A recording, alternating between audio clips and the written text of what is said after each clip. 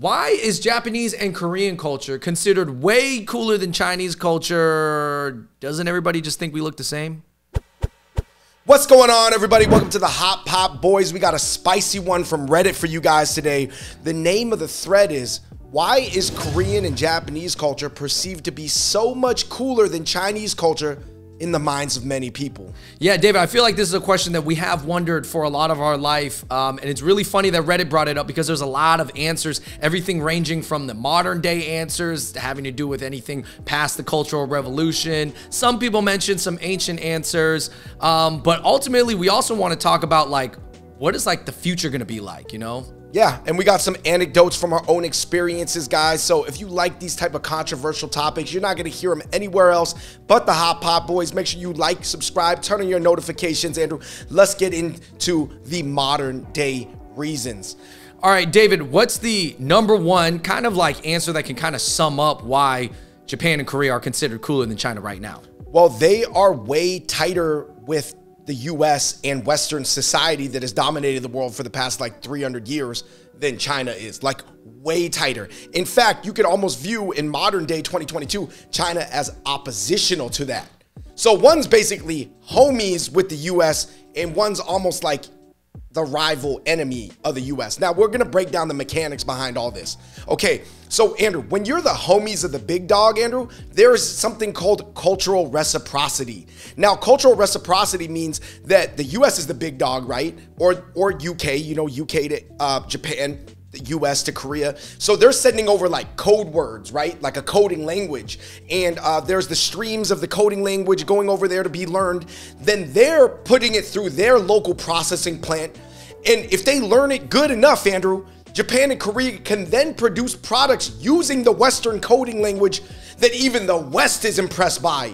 Where the West is like, oh, I never even thought of that. You guys took what we taught you guys and made something even cooler because you guys mixed it with some other stuff. Well, for example, let's just use Japanese car brands. Toyota, Honda, obviously cars were invented in America by the Ford company. But then Japan, over time, was able to develop these super reliable, super efficient cars, better and more efficient than American cars. And then also now, obviously, K-pop, which is a product of kind of fusing, you know, Western pop music and styles with Korean culture. I mean, the Korean language, you know, a lot of people, they can't really tell the difference between certain styles of songs. So that K-pop is being sold back to America in the form of like BTS. Andrew, you cannot also forget about cartoons and comic books over there becoming animes and mangas.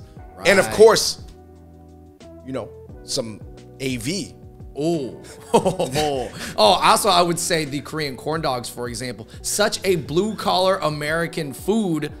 Something that literally not even every American eats, but just like, it's just carnival food. But now it's being sold back to America as a Korean corn dog because it's like upgraded. It's like the souped up, super hot dog. Yeah, so basically when Korea and Japan are essentially like the little homies of the US, right? Not only are those pipelines to have cultural reciprocity be open, but I do think the one thing where you could argue is they still had to have that cool processing plant to even like process the coding language once they got it. So I think, long story short, to compare it to the situation that China's in, Andrew, not only are those pipelines way thinner and way more filtered, but you could argue the processing plant has just a lot more restrictions. And you could even argue that the ancient processing plant is not as cool, you know, at a baseline to even spit back the products in cultural reciprocity. So obviously we can get into all these like, you know, sort of like communism and the Great Firewall and, you know, the way they censor things and disappear Fan Bing Bing or whatever. You know what I mean? Like, we don't need to get into all that. I think all that stuff is like, you know, there's like 500 other channels you could get to that. So let's move on to, Andrew, some of the more ancient reasons that were not discussed in the Reddit thread.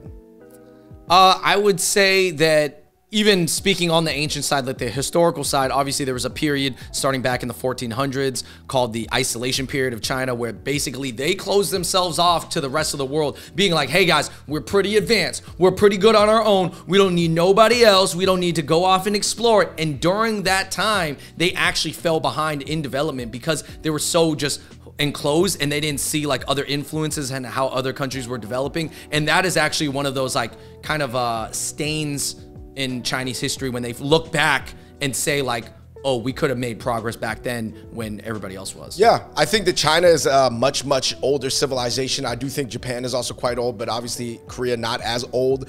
But I would say that, you know, Japan and Korea, they almost have the mindset of like the kids. And you know how the kids always want to be up with the cool trends, but the mom, or I think you could even on a timeline historical level argue that China, Andrew, is the grandma of the like Confucianism or the East Asian cultures. You know what I mean? In terms of the, you know, the other cultures took a lot of ancient influence, but the grandma cultures, Andrew, it's almost like your grandma. That's why the cool viral grandmas on TikTok always like get spread around so much, because your grandma's probably not like that. Well, because grandmas literally represent the ancient culture. So if you're talking about China is like, let's say the grandmother culture, but then Japan might have been the grandkid or the kid, and then Korea is definitely the grandkid. Yeah. I would it's say almost like there feels like Korea is like that grandkid who joined like an American frat and is like super pumped up and just super cool right now. Yeah, the super buff Asian guy in the white frat. And then Japan's almost like the genius kid who kind of tested into MIT but could be a little twisted. Anyway, guys, that's a video for another time. I think, Andrew, there's some woo and when masculinity things. I think that, you know, that's like a whole nother thing. It switches off every 500 years. But like China right now, Andrew, is in a period where they really think like the cool scholar. It's almost like the librarian from Buffy the Vampire Slayer, or valuing Q in James Bond actually over like James Bond himself because he's too woo and like brutish. I think that that's obviously something that doesn't fully vibe with the West. I think in Japan and Korea, they have a little bit more of a balance. I'm not saying that they don't have the Wen side too, which is more K-pop, but they definitely got the Woo side too, which is more like K-dramas. Yeah, and I do think it's changing a little bit in China, especially with like the Wolf Warrior type movies where they're trying to have like, they're going through their Chinese Rambo stage. Right, Jiang Wen and Wu Jin. Yeah, they're trying to show a little bit, obviously the whole policy of like make Chinese men, like I guess men again kind of thing. You know, how they're like banning certain like. Hey man, we're not supporting, we're just saying. Yeah, no, I'm just saying what's going on in China. I'm just saying that it's like kind of being more of a balance now. I think for a while though, it was because there was no need for the woo, because there weren't as many wars being fought. When it's wartime, you need woo. During you know, you want to develop scholar time, it's when. Yeah. I think that if the woo had been more consistently cultivated though, I don't know if the Mongolians and Manchurians would have been able to like take over China all those times. David, you saying they don't want to mess with the woo? I actually think a lot of large countries suffer from a cool issue. If you look at Russia, that's the one theoretically white country that's like nobody like thinks is cool, right? Not considered cool. Mexico imports a lot more music culture from Puerto Rico and Colombia than it exports to Puerto Rico and Colombia, right? J Balvin and Bad Bunny goes in. Right. It's not like they're necessarily exporting, you know, the other music outside. Yeah, I would say India too. I mean, India is the next biggest country next to China, and I wouldn't say that India pop is very popular outside of India or outside of like Hindi speaking areas, yeah, let's be honest. Heavy domestic consumption. And even just so people can understand what we're talking about, like outside of talking about these like crazy countries that like nobody really like thinks about on a cool level. Even Japan, their J-pop music, which is like 1970s, 80s British pop focused, influenced, has been a struggle to export outside of like the video game geek world because it's so domestically consumed. It's not necessarily in step with global charts the way K-pop is almost like really in step with global trends. Like, you know, we have auto-tune hip hop R&B in America. You're gonna have auto-tune R&B hip hop in Korea. Yeah, I mean, I think, again, like, there's so many historical reasons, and I beg people to never, like, overlook history. Maybe history should not define you, which I don't think it does necessarily, but it for sure gives a lot of context for modern day decisions, because you have to understand, countries are not like individual human beings that are like, oh, you know, I did that back in high school and I'm past that now. It's like, no, countries, like, they really remember this stuff and they really hold on to history, especially these world leaders. But David, let's move on to like talking about the future, like the future predictions. How do you feel personally about it? I'll share my own feelings. Go. Yeah, I'm gonna get into the future predictions first, and then I'm gonna get into some micro anecdotes that I have about this. My future predictions are pretty much that, you know, obviously China has like the worst pipelines for cultural reciprocity, as well as a lot of restrictions on what it can produce internally, hip hop ban, et cetera, certain celebrities getting disappeared if they violate whatever. So I think that whole process is going to be a work in progress, and it's going to be a slow climb upwards. So what are you saying? I can't imagine that it gets any lower than where it's at right now, though. So what? Like I know a lot of people. What are you giving up? No, Andrew, I'm not giving up because I still care, sort of, but I just am not counting anymore.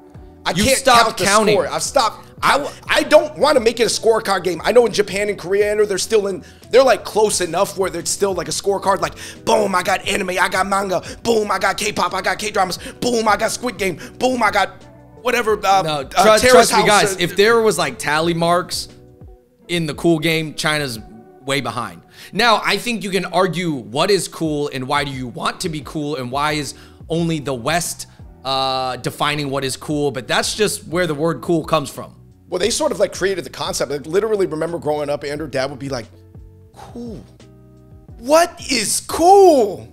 Dude, my dad literally said, I think he said, you know what I think is cool, man? I think doing a math problem is cool. Like, hey, he's not wrong. He's not wrong, but in a Western sense, that's just simply not how the system works. We have to go by just what is the current definition, guys. I'm not saying it's right or wrong. I'm not saying you have to abide by this, but if you do play this cool game, there is one definition of cool. Yeah, and it is very difficult to understand. It's like almost like so culturally contextual. You have to grow up here to fully grasp it, or just be from a certain generation. I'll say this. I think it's really interesting because on a micro level, it probably does affect your life, but a lot of people don't like to think about it. You know what's interesting, Andrew? I was talking to my Southeast Asian friends about like these battles between East Asians, and they were like, yeah, that's kind of for you guys because I think a lot of people in America don't even know what a Southeast Asian is. And we almost like have no hope to be a part of that battle. So to be honest, we lend about like 0% of our time thinking about it.